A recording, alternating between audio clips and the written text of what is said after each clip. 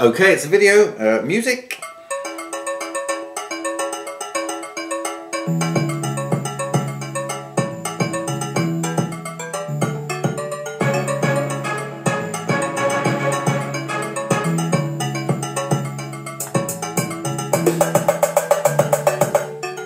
We better start. Okie dokie. Hello, I'm David Gauntlett from the University of Westminster in London, in England.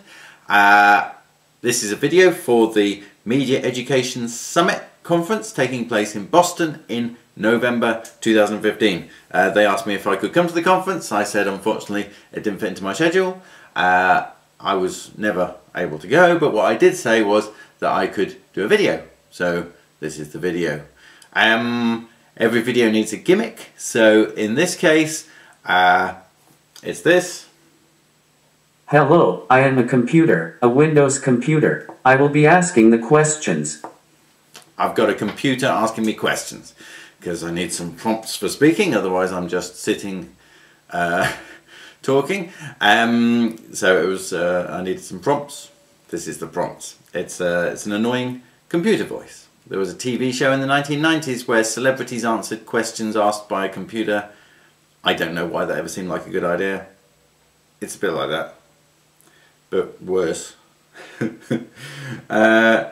So, I was asked along for a particular reason. I was asked to participate for a particular reason, which is this. So you have written a new book. Why have you done another book? Why have you done another book? So yeah, Julian McDougall kindly asked if I could talk perhaps about my book Making Media Studies, which came out this year, and for Media Education Summit Conference you'd have thought that might be relevant. So I'm happy to do that. So why have I done another book? Well, I'd done Making is Connecting in 2011, and then I wanted to do something which made an argument about the field of media studies and how it's moving forward. The subtitle is the creativity turn in media and communication studies. That's a turn which may have not happened yet, but which the book is trying to say has happened and therefore make it happen. It begins with my Media Studies 2.0 article from 2007, and then it's a number of other things that build on that. So this is just old things, huh? Let's have that again. So this is just old things, huh? No, it's not just old things. It is that old thing, but then increasingly as I went through it, it was pulling together some old articles that I'd done from in the past 5 or 6 years, but any of the older ones I was dissatisfied with them and they seemed a bit old. So I replaced them with newer things. So now it's a collection of articles about creativity, making, media studies. Some of them are a bit older and some of them are brand new. So why is it called Making Media Studies? Why is it called Making Media Studies? It's called Making Media Studies because it's about making media and thinking about the meaning of making media. Media is the plural word of medium, so it's mediums. It's thinking about people making things using different media. So it's making media studies, and also it's making media studies, remaking media studies, thinking about the role of media studies, what media studies can do, and what it should be concerned with. Is there a thing about Twin Peaks? Is there a thing about Twin Peaks? You've slightly misunderstood, my computer friend, but the point is that in media studies you have those old concerns with representation, industries and audiences, and we're still concerned with these things, but we used to be able to treat them separately, and now they're all together, and they're the old topics, so they sort of become part of the foundations. And then you've got two peaks of interesting things happening in media studies simultaneously, and they don't fit together very well. So one is the interest in creativity and making, people making things. The other one is about surveillance and digital exploitation, the exploitation of our labour and our data by big media companies who exist to make money from it. those two perspectives don't fit together very well, but we need to find a way in which they can work together, I think, because it's pointless these people going, oh, you're just sort of stupid optimists who don't realise what's wrong with the world, and these people not really being able to talk to these people because they just find them too miserable to be able to talk to. There's interesting stuff happening in both spheres. We need to be able to unite them more. So it's partly about trying to do that. Because it's me and my interest in the potential of media and wanting to think about what good things we can do with it. We need to be worried about the things that the critical people worry about, yes. But also we need to think about, you know, we do have these media technologies. They are useful and powerful for people. So we need to think about what good things we can do with them, not just complain about the downsides. So, so you know, the book tends to have some of that in it. What's that Tim Ingold bit? It's on page 3. Come on. What's that Tim Ingold bit? It's on page 3. Okay. You know Tim Ingold? He wrote a book called Making that's very good. He's a sort of anthropologist, a very wide-thinking anthropologist. This is telling me to look at page 3. So here I'm talking about how it's kind of media studies which has making front and centre. This is explaining why we've got a book called Making Media Studies. It's about being able to do things with media. And so I refer to 3 key distinctions which are basically borrowed from Tim Ingold, and I've changed a couple of the words because he's not talking about media, he's talking about something else. But basically it goes like this. So it's about learning with media rather than learning about media. So it's about learning with media rather than learning about media. That's because we intend to move forward through building meanings and understandings rather than looking back over accounts of how things are. So it's about moving forward, making new things rather than looking backward. And that's because our aims are primarily transformational rather than documentary. So because we want to make and move forward and transform rather than just describe and look backward and complain, that's what we're doing. So, computer? So you think media studies has all changed? It's all about creativity. No, well it's not, is it? But I think media studies can be refreshed by embracing the creative and making side of what we can nowadays easily do with media. I also think that the old political and the concerns about capitalism, economic concerns, they're all very relevant as well. As I said, we need to find a way to fit them together. So it's not just all about creativity. I like the thing in the box on page 7. I like Brian Eno. It's nice to hear the computer likes Brian Eno. So the thing in the box on page 7, that's a bit where I'm not going to talk you through the whole book page by page, honest. This is just a few key bits from the start. So this is media as triggers for experiences and making things happen. And I'll tell you what it says in the box. What it says in the box is, and this is inspired by a Brian Eno point. He's making the point about art as triggers for experiences. So I was thinking about that, and we got this. So it says, I'll put it in a box to show that it's an important bit. It says, we should look at media not as channels for communicating messages and not as things. So media not as channels and not as things. We should look at media as triggers for experiences and for making things happen. They can be places of conversation, exchange, and transformation. So media as places of conversation, explains itself, I think. Media as places of exchange. There I'm basically referring to what people otherwise also talk about as sharing. But the word share has become nauseating because of the way Mark Zuckerberg from Facebook says it all the time about anything where he means putting stuff on Facebook, which is not what I understand by the human act of sharing a thing with a person. Putting a thing on Facebook, not the same as that. I'm saying exchange because I think in terms of exchange of gifts, I give you something, you're pleased and you like it, and you give me something, and I'm pleased and I like that. I think exchange actually works quite well, and share is misused and now spoiled. So I'm saying exchange. And transformation, making our lives better. We do still want that. don't we? We always did. So then it says, so that was media as places of conversation, exchange and transformation. Media in the world means a fantastically messy set of networks filled with millions of sparks, some igniting new meanings, ideas and passions, and some just fading away. Not everything that happens online is important. There are different levels of significance and impact with all of these things all happening all over the place. So I want to say that again, really. Media in the world means a fantastically messy set of networks. Fantastically messy set of networks filled with millions of sparks. Lots of stuff.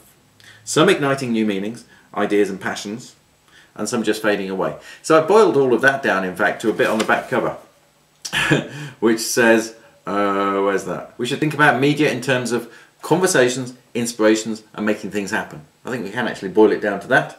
So it's about conversations, people connecting and having what is essentially a conversation, but it might be mediated in all kinds of different ways. So it might not look like a conversation as you might picture it, but it's a conversation. Inspiration, I think, really important. People being able to inspire others, and then others do something that then inspires other people. So it's a kind of flashy network, things happening, network of inspiration, and making things happen. So thinking about media as ways of causing things to happen in the world. So much more powerful, I think, than the standard media studies model of media as a thing that you look at. So if you think like this, media very broadly, media as being lots of things that we can communicate messages and exchange ideas with, media as triggers for experiences, it does lead to a different way of thinking about things. It moves you away from that producers and audiences approach, or the approach where industry is the thing that makes media and exists somewhere else. That still describes some big industries, of course, but we can't always be talking like that. There was a thing I saw on Twitter the other day, which somebody drew to my attention on Twitter, where they were tweeting about a study which had found that when you ask young people what jobs they want to do these days, the job they most want to do is to be a YouTube star. And I hope they realise that this is not a job that you apply for as such. I think they do realise that. So basically, I think that's okay, you know, that's good, because they're people who want to be creative. It's partly got that weird fame thing to it, people who want to be famous. But I think it shows that they want to be creative instigators of their own ideas, people who conceive of and produce media stuff, and they want to be successful at that, and that's really good. On Twitter, then, this was had a hashtag audience as producer, and I found that very confusing. This was from a media studies teacher. I think, well, it's not audience as producer, is it? It's producer as producer. It's producers. It's people making media. What we have nowadays is people who make media. In the past, well, then there were people who made media, and they were a small elite bunch. And these days, people who make media is all of us. So we're not audience anymore. I hate that thing where people who are not media professionals get called audience, as if that explains them. That's just weird. So it's not audience as producer, it's people producing.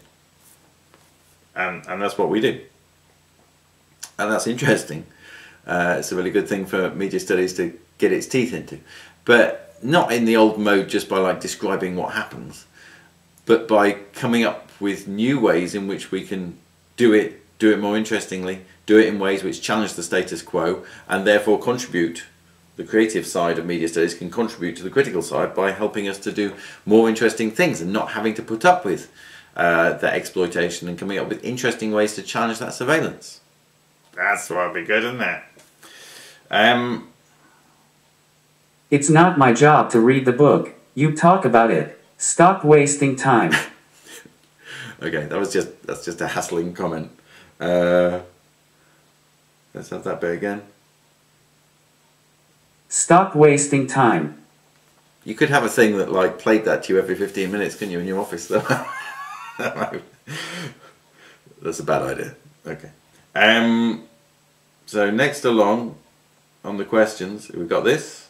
There's the thing about platforms for creativity and 8 principles for platforms for creativity. First of all, what do you mean platforms for creativity? Okay, platforms for creativity.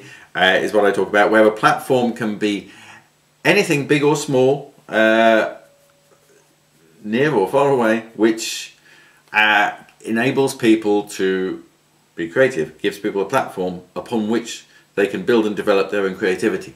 So a platform for creativity could be a library, or a national library system, say, or a network of museums, or it could be a network of computers, like the internet. It could be YouTube. It could be Lego. It's anything which kind of invites people in to take part in creative activity, and is sort of self-explanatory. One slightly strange example, perhaps, but a perfect example, is the Global Cardboard Challenge, where every year, for the past few years, people are invited to make anything they want to out of cardboard and share it online. It's a very inspiring thing where kids in particular, but anybody, can take part and just build amazing imaginative things out of cardboard. As an idea, that's almost nothing, isn't it? Like, make something out of cardboard. Hardly an idea at all. And you could make something out of cardboard at any point if you wanted to. So how is this even a thing? You know, but it is a thing because it offers an invitation to lots of people to take part in a thing, to come together, even if only virtually, but also physically as well, to do their cardboard making. So it's this invitation onto a platform, and then the idea can be incredibly simple, but people are invited in to take part, and then the thing makes sense to take part in because people have been invited into it. So the platform often includes that kind of invitation to do something together. So this can refer to digital platforms or physical events, or some clever combination of the two is interesting. And it can use any kind of media or just people doing stuff together. But I think it's maybe a powerful idea because it takes us away from thinking just about digital platforms or, you know, online activity or just online activity or events. It brings all of these things together and describes the purpose of those things we're interested in, where they are platforms for creativity, things that give people a platform upon which to build and develop their creativity, to have conversations, inspirations, and to make things happen, basically. And these 8 principles. And the 8 principles. The 8 principles are... so I came up with these 8 principles, which are 8 principles for designing creative platforms, basically, about 3 years ago, and I put them online and they've been picked up by some other people, which is nice, and then I've developed them more here. So I'll just tell you what they are, because they turn out to be quite useful, I think. They were based on my experience of working with different organisations to create digital platforms, in fact, for people to come together and do creative things. It turns out that they apply in different contexts too. Other people have applied them to knitting groups and 3D printing and lots of different kinds of creative activity. So that's been nice. And the points are, number 1, embrace because we want to. In other words, people just want to do stuff already. You don't have to set up something and try to cajole them into doing it. People already want to make and share and exchange and have inspirational conversations and ideas and all of that. Embrace the fact and go with the grain of what they want to do already. Set no limits on participation. So this was based on having seen some digital platforms in particular which try to sort of set up a story that you need to unlock, so the user has to kind of fit in with somebody else's story and work out what it is. Nah, that's no good. What you want is people having the chance to tell their own stories. Not try to discover some story set up by a corporation, but to tell their own. Celebrate participants and not the platform. Some platforms are a bit too pleased with themselves. What you want is a platform that celebrates what people do on that platform, not the platform itself. Support storytelling, as already mentioned. Give people a chance to share their stories. Some gifts, some theatre and some recognition, so people should have the chance to be able to give things away to others, because that's always a nice moment. Have the chance to show off, because people like to do that, and that's fine, to be able to display their skills and talents. It's good. And also to receive recognition for what they've done. So within it there should be a chance for people to see what other people have done, and then if they like it, to give them praise and thanks and gratitude. and to say, this did inspire me, and in fact you've inspired me to do this thing here, which you might like, and then conversations, inspirations, and making things happen.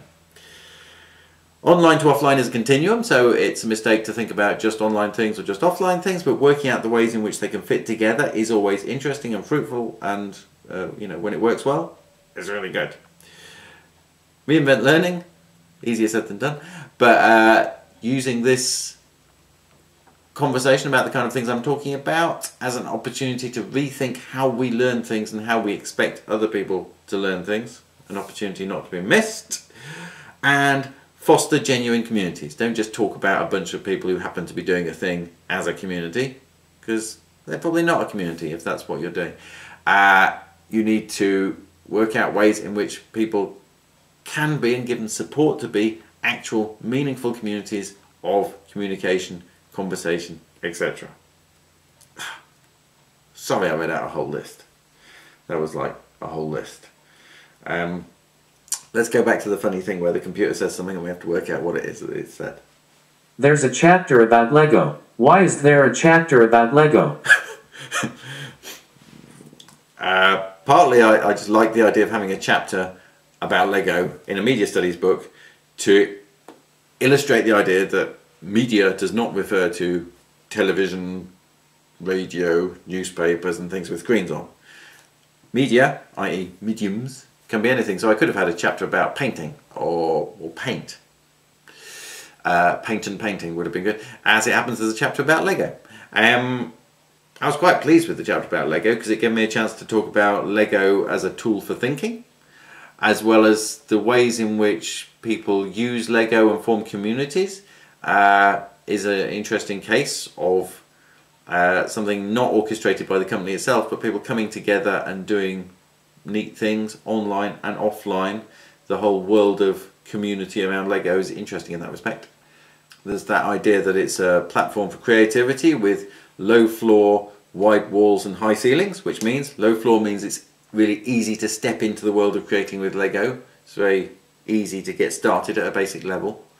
High ceilings means that you can then advance to a great level. You can do really complex, big if you want to, or intricate things that are beautiful and clever.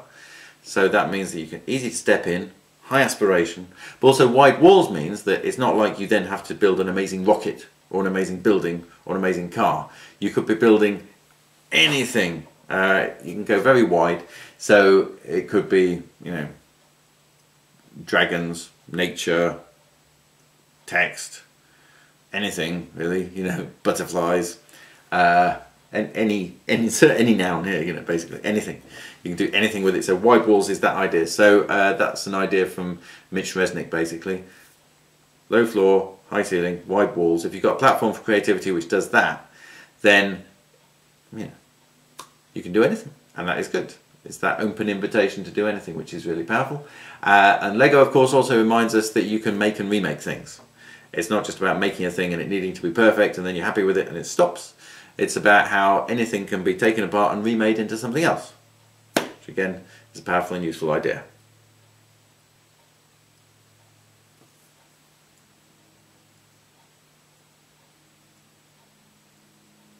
You've got all these numbered lists of what you say is important. What? You've got all these numbered lists of what you say is important. I do quite like a numbered list. I think it's quite a readable format, okay? It says here in my notes that there's another one on page 131. So that's a list of 6. The list of 8 was something different. This is a list of things that I'm hoping we can all agree with in a world where we disagree about various things about the media and its role in the world and what we should be saying about it. I was trying to write down 6 things that we just had to agree with. So number 1 is the internet is ancient, by which I mean the internet has affordances which connect with ancient great aspects of humanity. In other words, people's desire to make and share and have conversations. That is an ancient human desire which we kind of went away from in the late 20th century when people thought it was a good idea to sit watching a box in the corner for 4 or 5 hours a day. The internet reconnects us, funnily enough, with quite ancient needs. That's nice. Number 2 is a world with lots of interesting creative things is always better than a world which offers a small number of popular, smartly finished things.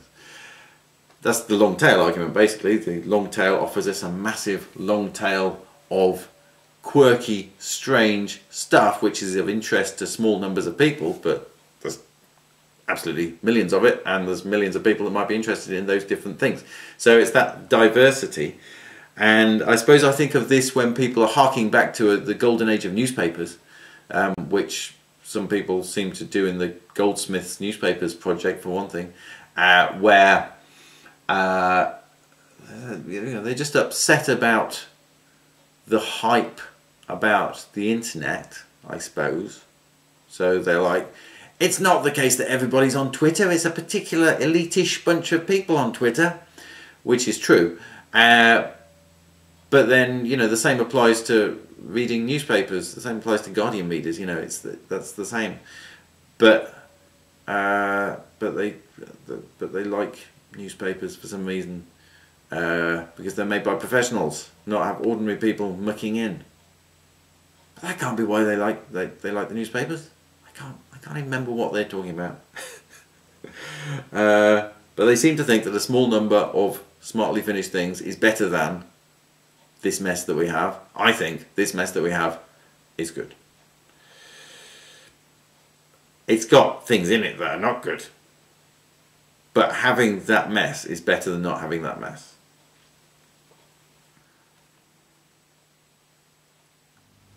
You didn't really do justice to those Goldsmiths people in that bit. They are very clever.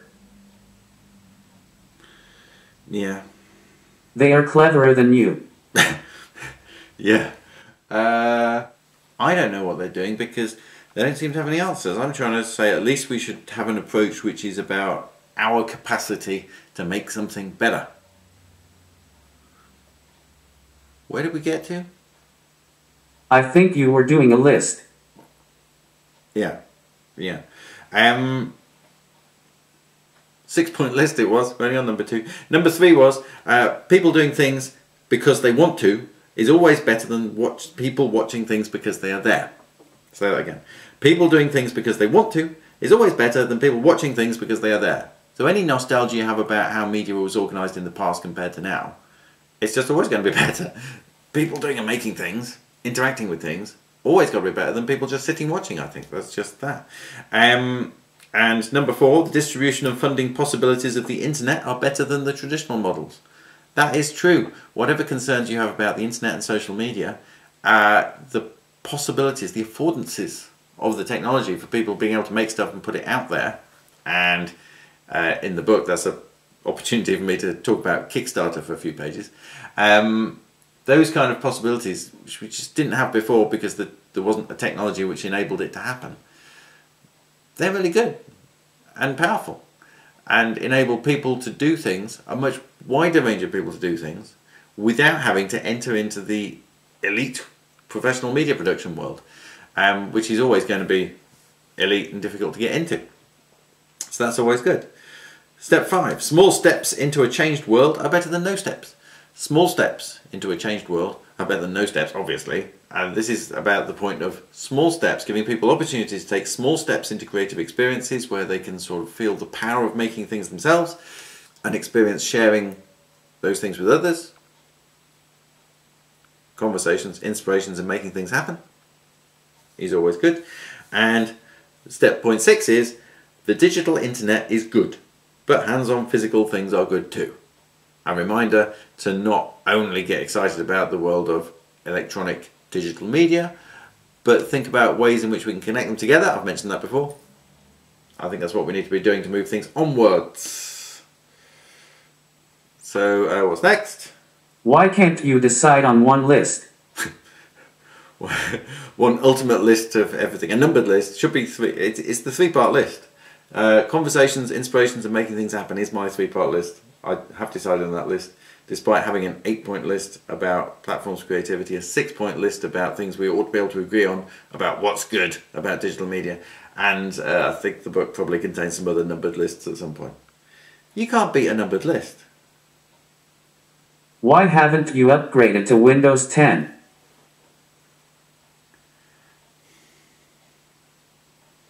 Let's go on.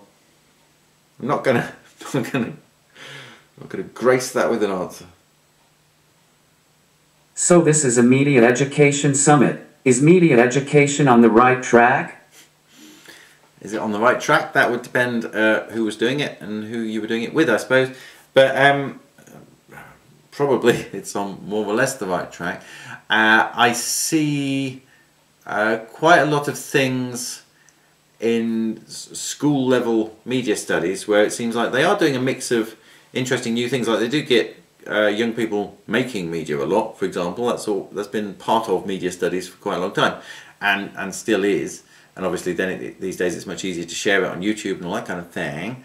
But there seem to be all the old tropes seem to still be there. So you've still got audiences and institutions and representation and genres and all these kind of dreary categories, which I think there's something that can be said about these things, but if you spend whole terms talking about that, you're just wasting time when you could be doing better things. A version of media studies which is more about designing the future is what I think. I think media studies has that capacity to be about thinking about the world in which we wish to live and designing, especially in communication and media terms.